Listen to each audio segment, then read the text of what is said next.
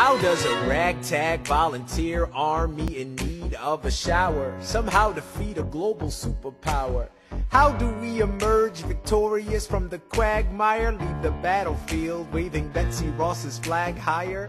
Yo, turns out we have a secret weapon, an immigrant you know and love who's unafraid to step in. He's constantly confusing, confounding the British henchmen. Everyone give it up for America's favorite fighting Frenchman!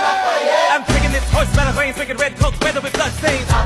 And I'm never gonna stop until I make them drop, burn them up and scatter the remains down. Watch me engaging them, escaping them, and raising them out.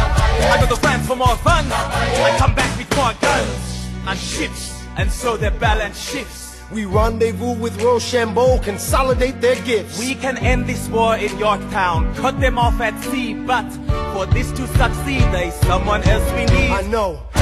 So he knows what to do in the trench, ingenuitive and fluent in French, I mean. So you're gonna have to use him eventually. What's he gonna do in the bench, I mean? No one has more resilience or matches my practical, tactical brilliance.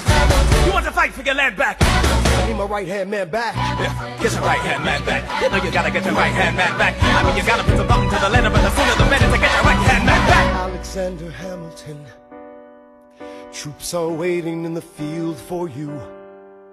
If you join us right now, together we can turn the tide.